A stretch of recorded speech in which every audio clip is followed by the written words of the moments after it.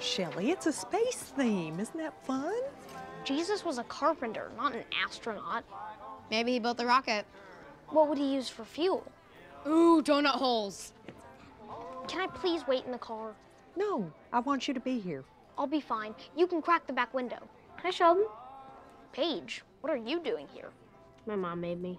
See, she doesn't want to be here either. I'm gonna go say hi to your mom. Why did your mom make you? Punishment, I got caught with cigarettes. Why would you want to smoke? To look older. My meemaw smokes. I guess it works. So why are you here? Do you believe in this stuff now? No, stamp camp got canceled. Further proof there is no God.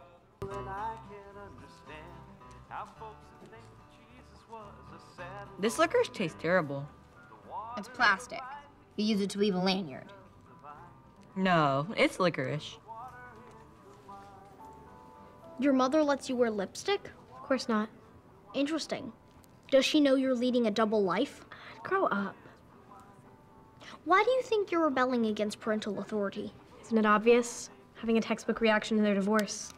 What textbook? Did you get it from the library? Hello, Bible Knots! Gather round! Now, who's ready to find space for Jesus in our hearts? I can't hear you. Perhaps that's because space is a vacuum where sound doesn't travel. Nicely done. You're not the only rebel around here. I thought he had stamp camp. Rocket Man,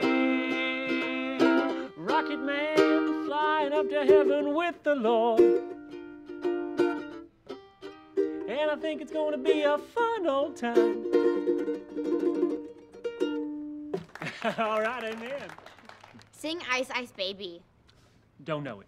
How about Paula Abdul? Nope. Ooh, the Teenage Mutant Ninja theme. Mary, what is that I'm hearing? Oh, right.